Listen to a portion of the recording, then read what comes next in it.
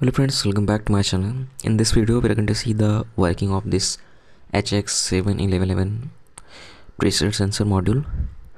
So here what you see, this sensor have a 4 pins, and this come with a piezoelectric type pressure sensor.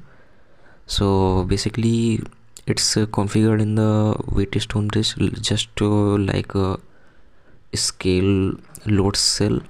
And here the IC used HX711 for the conversion from analog to digital. And here for the display I'm using the I2C display and Arduino Nano for the processing of all the data. Now here I have made the 4-pin connector for the sensor to connect with Arduino easily.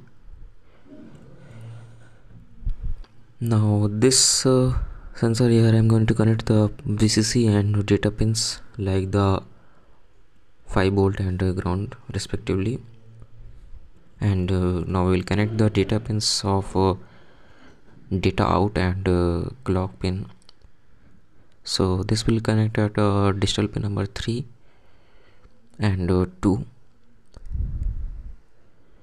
So you can use this sensor for the water level measuring by reading the value like the pressure, water pressure present in the water tank, and also you can measure the pressure in the air tank for your projects or any kind of hydraulic type system.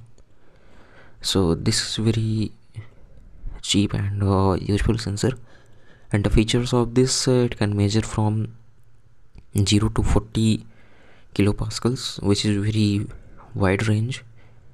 And now you can see the sensor is connected, and I'm gonna connect the I2C display with this Arduino I2C bolt and connect the 5V and ground respectively.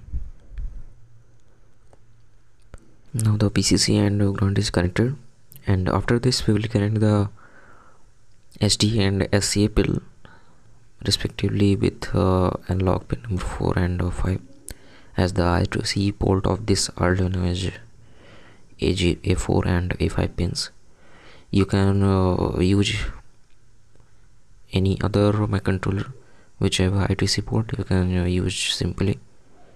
So here what you see, the wiring connections of the LCD display and sensor with Arduino is completed.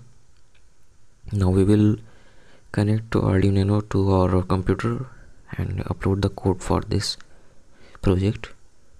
So let's move on this coding portion.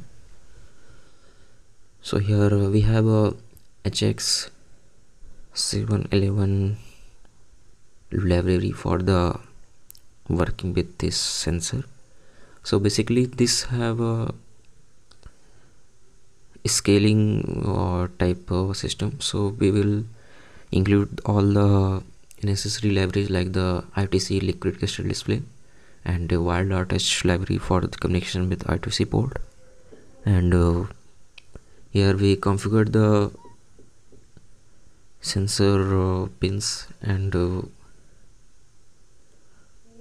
data pins, and for the formula here we used conversion system for converting the raw data of the sensor to valuable or usable quantity. So by this I have uploaded the code, and you can see the display printing the pressure in the kilopascal. So here you can see when I press the sensor with my fingers, so if we want to calibrate, just press the reset switch of the Arduino, it will calibrate itself. Now we will press the reset switch. As you can see, the value will becomes 0. It means it will calibrate automatically. Now here you can see I'm connecting the small pipe for the testing with my syringe. As I have connecting the pipe with my syringe and applying the pressure on the to see the value on the display.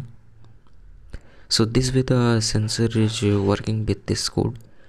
And in the next upcoming video I will using this sensor to measure the water level and transmit it wirelessly. So in the next upcoming video I will making this, and thanks for watching, and I'll see you in the next video.